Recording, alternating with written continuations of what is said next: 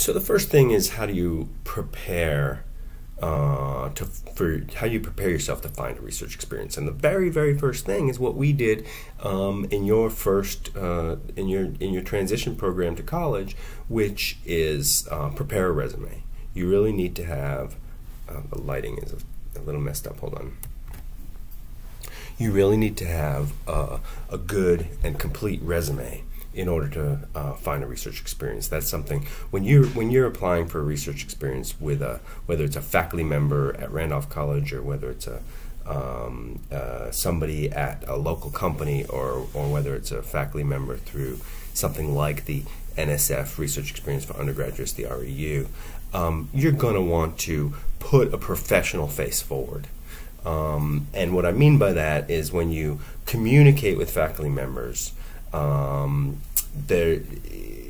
actually, let me take a step back and say you're going to need to communicate with faculty members. You're going to need to communicate with, what do you call them, managers at companies, whether it's a faculty member at Randolph College, a faculty member through a partner university through the NSF-REU, or whether it's a manager at BWXT, Framatome, at the local vet, at the MRI clinic, at Centra, wherever you go, you're going to need to communicate. And I'm here to tell you today that you are going to want to put a professional face forward. You do not want to underestimate how professional you want to be when you communicate, whether it's with me about a research experience or whether it's with a surgeon at Centra, or whoever. Anyway, so you really do want to practice being professional. And the first thing that you really need to do is make sure that you have a resume prepared. We started the resume process last year. I hope that you created something of a resume, but this year you need to have a final resume. You need to have a resume done. And when I say final resume, your resume is going to be something that you create over your 4 years here. It's a work in progress. It's never done. My resume is not done.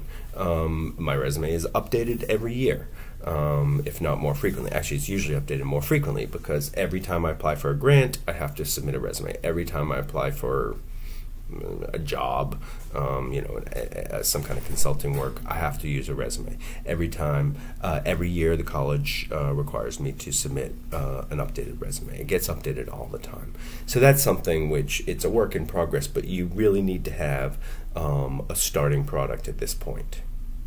So the homework for this week is, because the resume is the essential first point, the homework for this week is to complete a resume and submit it on Moodle. So you need a one-page resume. So that's something which, well, I guess we can discuss right now, that for pretty much your entire college career and for probably some time after, you never want your resume to be more than one page.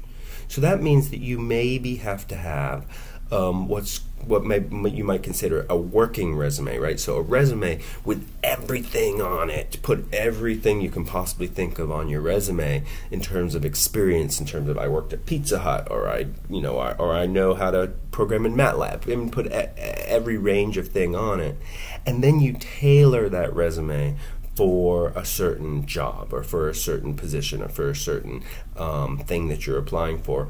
And so you cut it down to one page every time you want to use it professionally. So it's okay to have more than one page in terms of what you have to work with, but when you send it out, it should never be more than one page. Never be more than one page. That's really important.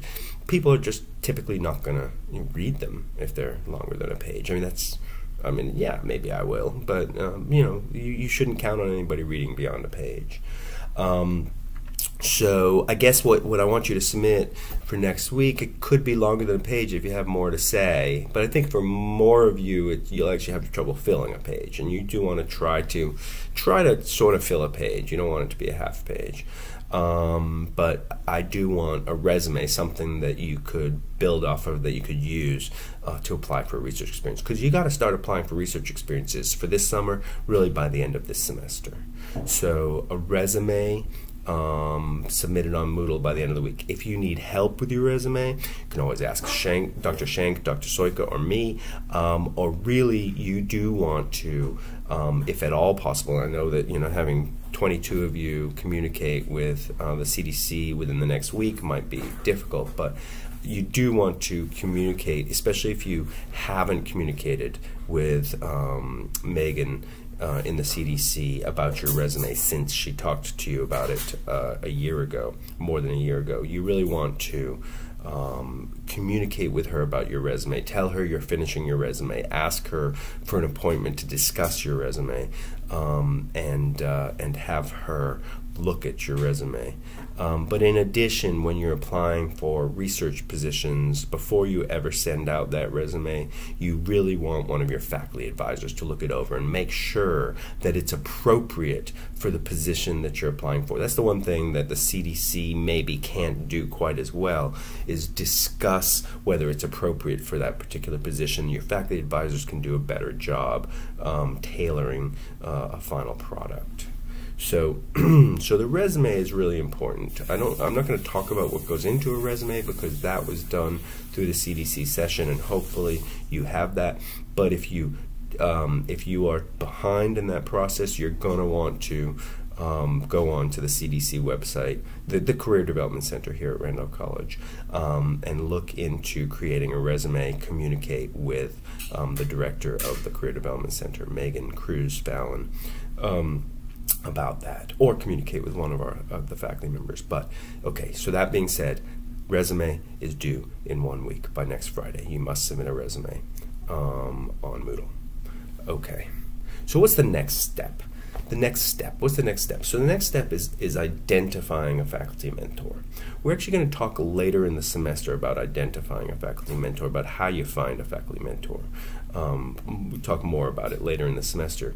But today I'm really talking about the communication. Once you have identified that faculty mentor, then how do you communicate? And I'll just say, as a sort of a prelude to the next discussion on how you find a faculty mentor and how you profile a faculty mentor, that's another topic that we talk about later, is that you really want to profile a faculty mentor. You want to understand for yourself. You don't want to ask a faculty, what do you do?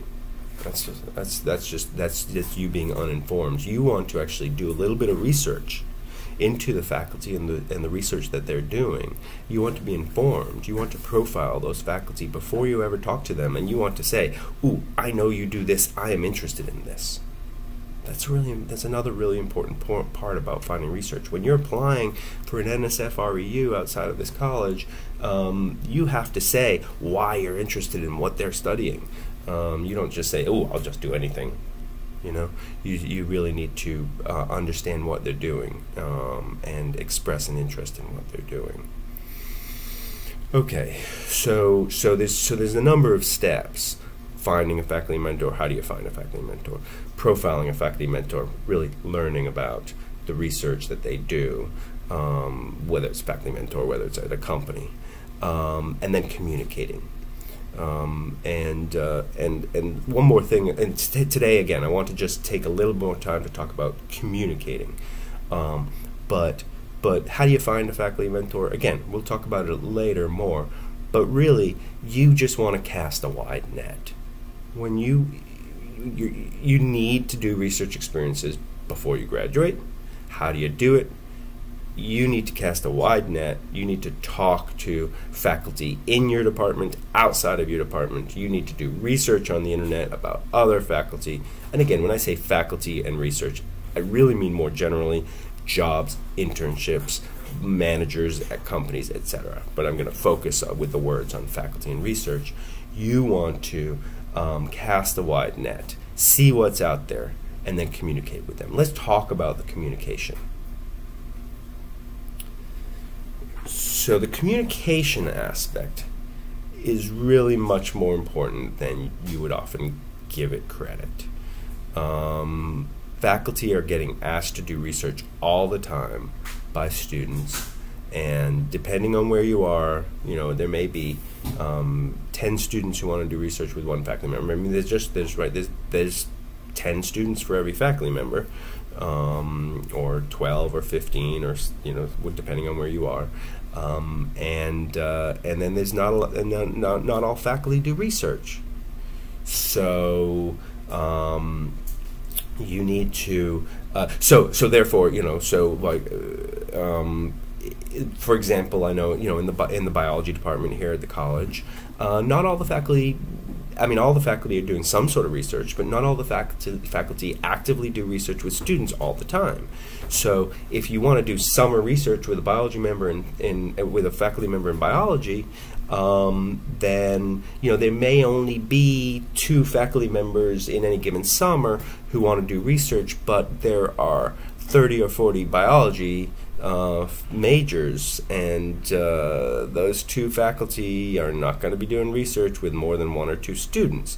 So there's a lot of students who really need to be doing research, and not a lot of faculty members. So you want to put your best foot forward, right? That's my point.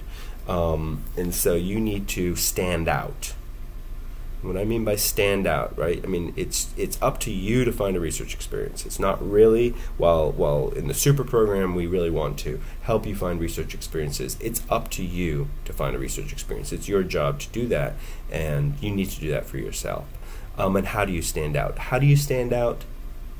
You stand out, think about it for yourself, right? What do you think? What are the things that you can do to stand out? If we were having a discussion today, which this would be much better as a discussion than a lecture, and I apologize for that, because it gets a little old hearing me repeat myself when really you would learn better with a discussion. But that's okay. That's where we are today. So where were we? Yeah. How do you stand out? Think about that for yourself. Think about the ways that you can stand out. But I will give you my answer, and my answer is clear and good communication. That's the biggest way you can stand out. How do you find a research experience? You're going to find a research experience, sure, by walking up to somebody and talking to them, but primarily you're going to find research experiences and internships via electronic communication. That's the primary way we go these days with electronic communication, and really starting a conversation by email. The first thing is you're going to start a conversation probably by email. Sure, you can, on a good day, or on a good day that we're, meaning if we were actually in person, it would be a good day. You could walk up to my office door and talk to me, say, "Ooh, hey, Dr. Sheldon, I see you're in today. I'd like to talk to you about research." Absolutely. Talking in person is great. But more often than not, the communication is going to start with an email. So the fact that the communication is going to start with an email is you really need to think about. Email etiquette. That is important. Don't brush it off, right? Email etiquette. What do I mean by email etiquette? You need to think about, first of all, how you communicate via email. This is a really important thing that you learn as an undergraduate, is that email communication, professional email communication, is really an essential thing for you to learn. And what do I mean by that? Well, first of all, you've got to respond to emails. You can't be ignoring your emails. You're never going to find a research experience, a job, a grad school, or whatever if you can't manage your email. That's the first thing, and you guys know that's a pet peeve of mine, is when you don't respond to emails, when you don't respond appropriately. You've got to learn to manage your email, and that's one of the discussions we would normally have, is how do you manage email? Because sometimes, sure, you're getting tons of email. It's hard to manage it across, with your coursework, etc. But you've just got to read and respond appropriately. Without a discussion about the various ways to manage email and the various electronic, like things like, one of the things that we talked recently with IT about, that the new super program is how to appropriately filter your email in Gmail.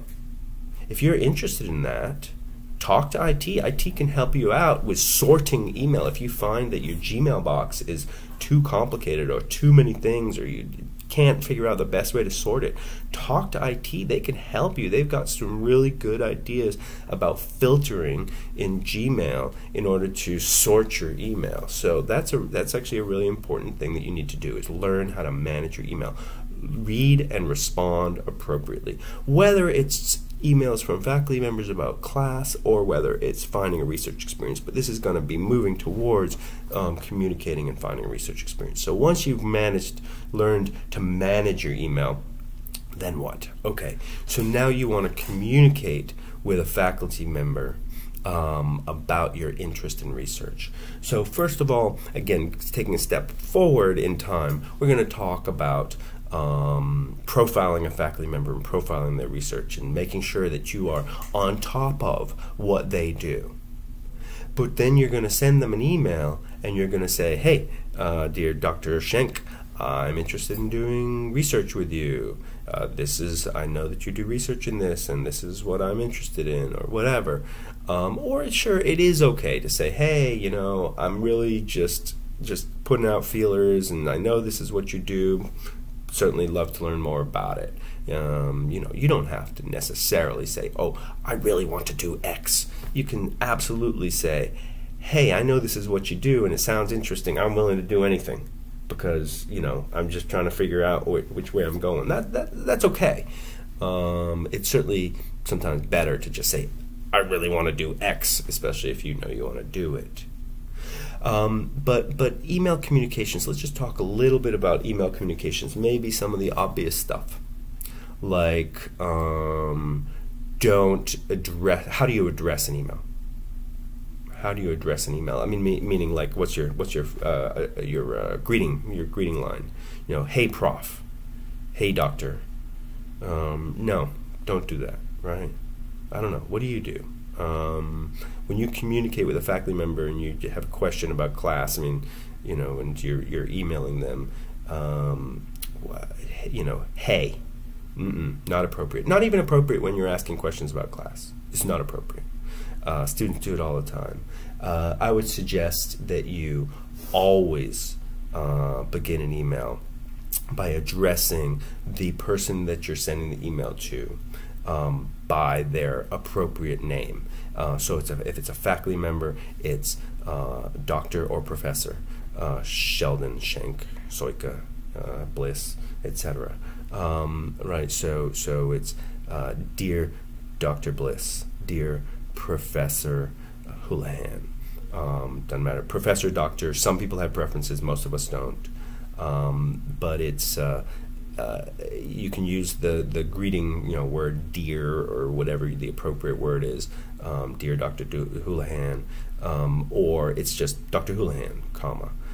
So first of all, that's important, and we as faculty members notice that. We notice that, and we know that various students use different ways of addressing us, and we notice when it seems strangely familiar or professional. It doesn't necessarily change anything for us when we're in class with you, but we do notice it, and my suggestion is it's always addressing us by name with the doctor or professor in front of it. And then again, you know, whether it's the traditional dear Dr. Sheldon or whether it's just Dr. Sheldon, that's fine. But hey is probably not an appropriate way to address a faculty member. So then the email, so you really do want to think about when you're sending an email. Again, your email is like your cover letter, right? Your email is like your cover letter. When you're trying to find an appropriate research experience, you want to write a cover letter, right? Dear Dr. Sheldon, you know, I'm writing to you because I'm interested in doing research and finding out more about what you do. I know that you do this kind of research, blah, blah, blah. Anyway, you want to write a complete write in complete sentences, write in complete paragraphs. You don't want it to be too long, definitely not. But make it a professional sounding email, and sign off at the end, you know, with your name. Actually, it's amazing the number of times I get emails from students that they don't sign their name to.